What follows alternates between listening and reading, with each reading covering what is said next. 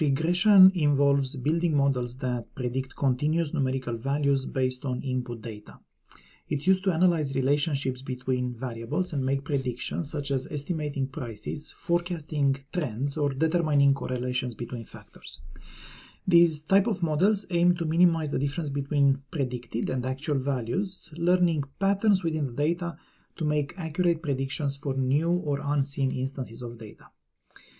And I discuss in this lecture linear regression, which is the simplest and the most popular form of regression models. I'm going to start with this example where we have a data set on the selling price for a number of houses. So each one of these dots represent a house for which we know the size and we know the selling price for that particular house. And having a linear regression model for this example, it means that we are looking for a model of this type. It's going to be a model phi of x being the size of that house that tries to predict its selling price as a linear function in terms of size x. So that means that we are looking for a function of the type w0 plus w1 times x, where w0 and w1 are numerical parameters. And visually what this means is that we are going to try to find a line that goes as closely as possible to these data points we have in our dataset. So in practice, it might be that we settle on a model that visually looks like this line. And when we look at this, we obviously see that the model, even the optimal model, is going to have errors, is going to have predictions that differ from the real selling price of the house. And we can actually see the errors on this plot in the following way. For this house here, the real selling price of this house is on this level, on this horizontal here, and the predicted selling price of the house is here. So the difference, which is this much between the real selling price and the predicted price, is going to be shown with this red line I'm drawing here. For this house, the error is going to be this one, the difference between the selling price and the predicted one, and we will have this much error on this house, and this much here, this much here, this much there, and this much here.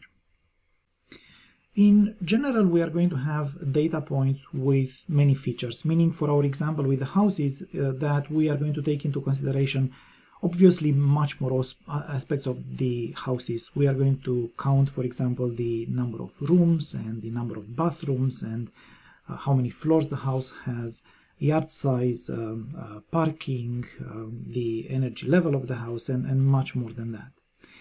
And as is customary, we are going to assume that all of these features are going to be encoded numerically, and each data point is going to be represented as a vector of these features, of the numerical values that the features have for this point, and also we will have the label, in our case the selling price, for that data point. And so our data set is going to be a collection of many such points, thousands, tens of thousands, maybe millions of such data points, where we have the data point with all of its features and the label for the data point. A linear regression model in this case is going to be a function that depends linearly on all of these features in our data set.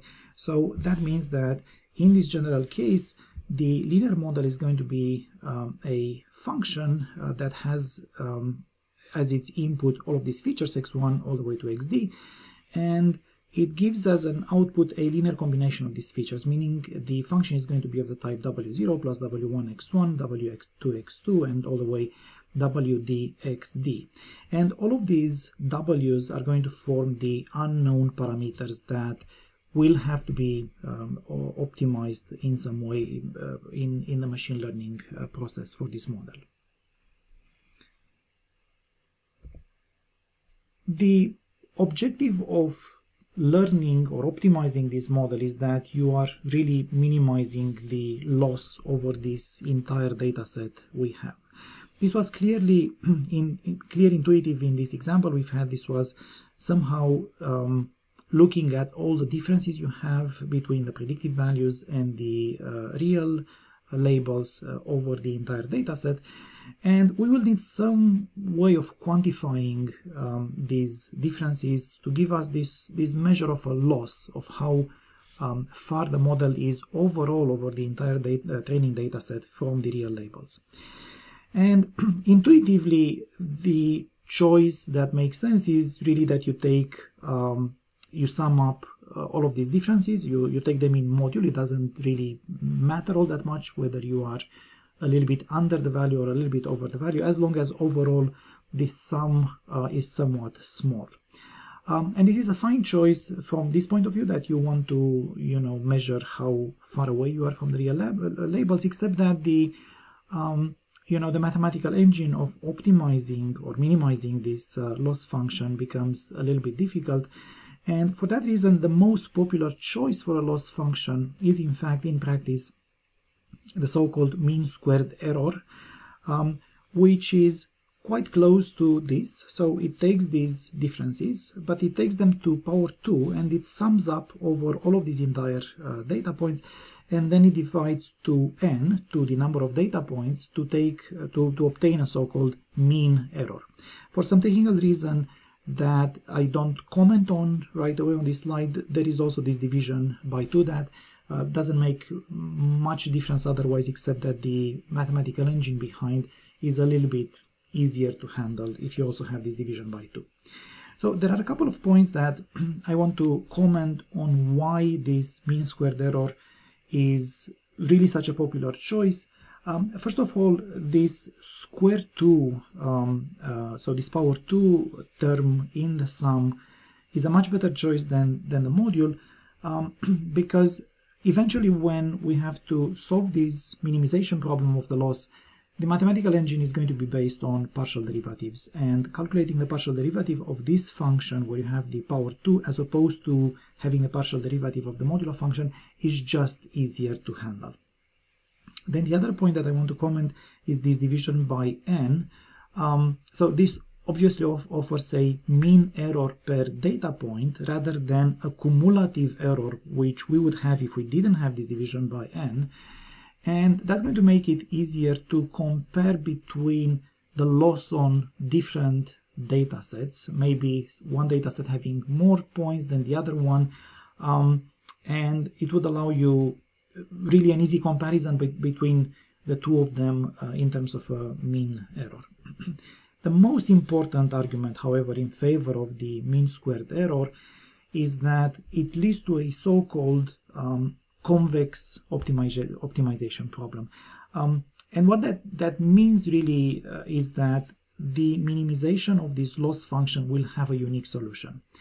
This is important because if there were more solutions, some of them better than others, then the numerical algorithm that's typically used to solve this problem will obviously have difficulties finding the absolute best, the absolute smallest loss, and so it might offer you a suboptimal choice. But with this mean squared error, having a convex optimization problem, you don't run that kind of danger, so the numerical optimization is going to run very well.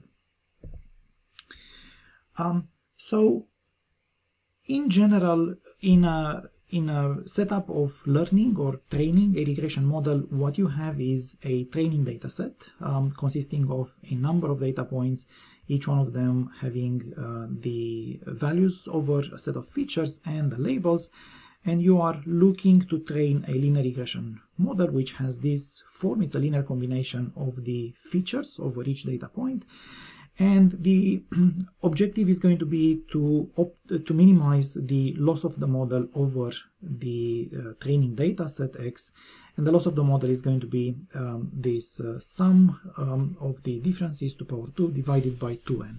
So the objective, in other words, is going to be to find the values W0, W1, WD, in other words, the values of the parameters in this linear model that minimize the loss, minimize this function over this set. And in principle, there are two possible solutions to this. The one that is very, very rarely used is the analytical approach or the mathematical approach, where we are looking at solving the minimization problem by calculating the partial derivatives, setting them to 0, and then finding the solution by solving a system of equations. The reason why this is rarely used in practice is that it only applies to the simplest models. In principle, it could be applied to this linear regression model, but it doesn't really translate to models that are just a little bit more complicated than this. The approach that is almost always used in practice is rather the numerical approach. And in this one, we are using a numerical approximation algorithm to find the values. And there are many such algorithms, and the general strategy of all of them is exactly the same. You start from some initial set of parameter values, so in other words, you just give these parameters some sort of random initial values. For example, just set them all to 0, or whatever other initial values you want to pick for them. And then you are going to update the values iteratively in some way to make the loss, so this value, to make this loss smaller and smaller in each step of the iteration. The exact strategy of how to update these values in such a way that you get a loss, a smaller loss in each step, depends on the nature of the algorithm. The advantage of using numerical algorithms is that they are applicable to any regression model, and one of the most popular choices is the gradient descent algorithm, which we are going to discuss in our next video.